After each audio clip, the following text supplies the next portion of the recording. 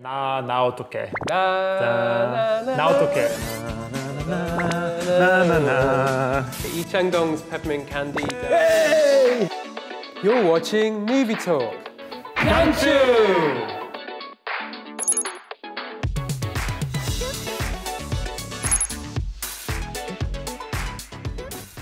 I'm Jason. And I'm Pierce. Welcome to our show today. Jason, what does Gangchu mean? Gangchu is a 2 thumbs up, it's a recommendation. So if I say Parasite or K-CINEFLEX 완전 Gangchu, it means that Parasite is strongly recommended. But we're not going to be talking about Parasite today, are we? No, we're not. We're talking about something else. Although, honestly, this is a film that's really kind of on the same level, I think. Indeed. Absolutely. This is one of my absolute favorite Korean films. Yeah. I'm not just saying that. This is probably in my top 5 films ever. And the film is Lee Chang-dong's Peppermint Candy. The film is told in reverse. It begins at the end and finishes at the start. Yong-ho, played by Seol Kyung-gu, he jumps in front of a train and he shouts, "I want to go back." And then the film kind of goes back in time. So it's like just 20 years, it's going backwards through the highlights, shall we say, very bad highlights of the 20 years of modern Korean history. Why watch? Peppermint Candy grabbed me immediately from that opening scene, which we'll talk a bit more.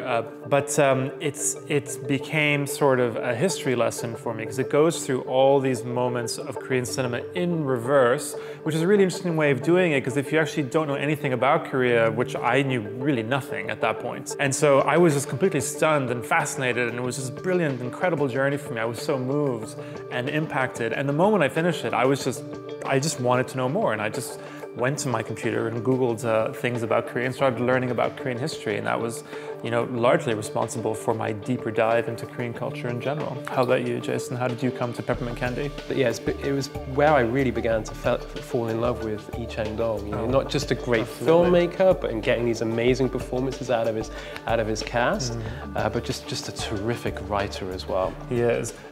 Key scene number 1. So the opening scene, and we see Yong-ho played by Seol Kyung-gu. He's joining reunion of a youth group. He seems quite volatile and drunk, quite aggressive. To put it mildly. Yeah, and he starts singing on the karaoke machine. So clearly he's quite disturbed.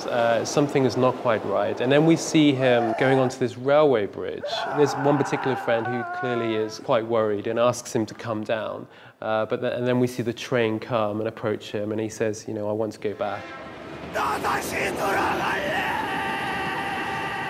That is one of the most iconic lines in Korean cinema. That image, that image of him going, it's that incredible, his face is so, it's just his eyeballs are popping out and he's just screaming at this train. What an opening scene. And you feel it so strongly, even though, again, going back to my experience watching it for the first time, knowing none of the context and having really no clue where this story is going to go and who this character is, and you're so drawn in, and it's so, he has so much pain inside him, and then you want to know what that pain is, where it came from. And as the film proceeds in reverse, that's exactly the journey it takes you on. Key scene number 2. Yeah, and now moving on to another key scene. So in Gwangju, this is set in May 1980, the Gwangju uprising. He's a soldier or a military conscript, and he's in a truck, and we see Sunmin, played by Moon-sori, kind of walking along this road behind the truck. Yeah, it's just his innocence is drifting off in the distance. It's very powerful. Right, and then just a little bit later, we see him in Gwangju and him kind of hallucinating and accidentally shooting a young woman, and that obviously has a traumatic effect on him that he never really recovers from. Trivia. I love the use of symbols and motifs, these recurring images. But now train. The big one is the train, absolutely. So Yong-ho dies in the opening scene, we assume, because he's thrown himself in front of a train asking to go back. There is this recurring image where between all the 7 segments of the film as they go in reverse, you have this image, a point of view of a train moving in reverse. This motif kind of brings us through the story. And beyond that, you also hear and see trains constantly throughout the film.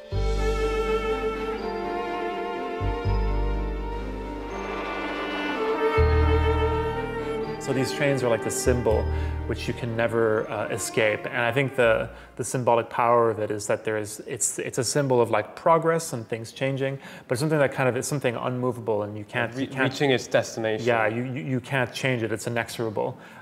So it's kind of like this foregone conclusion. It's that power of history. Pop quiz. What does Young-ho sing in the opening scene? 나 어떡해. What's the length of the long take in the opening scene? I would say like 3 minutes tops. I'd say 3.5 minutes.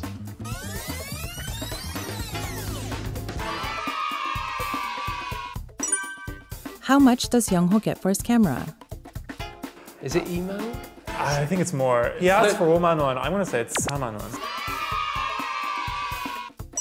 What does Young-ho's wife learn to do in the movie? Okay, learning to ride a bike and learning to drive. Where does Sunim work? At a Peppermint Candy factory. Yeah. 저 공장에서 하루에 그거 1000개씩 싸거든요. 3, 2, 1, jump! A masterful backwards journey through Korea's traumatic past. Peppermint Candy is the ultimate modern Korean history lesson. Lee Chang-dong's masterful Peppermint Candy delves into the traumatic Gwangju uprising. It's an absolute classic. It's not as good as yours because.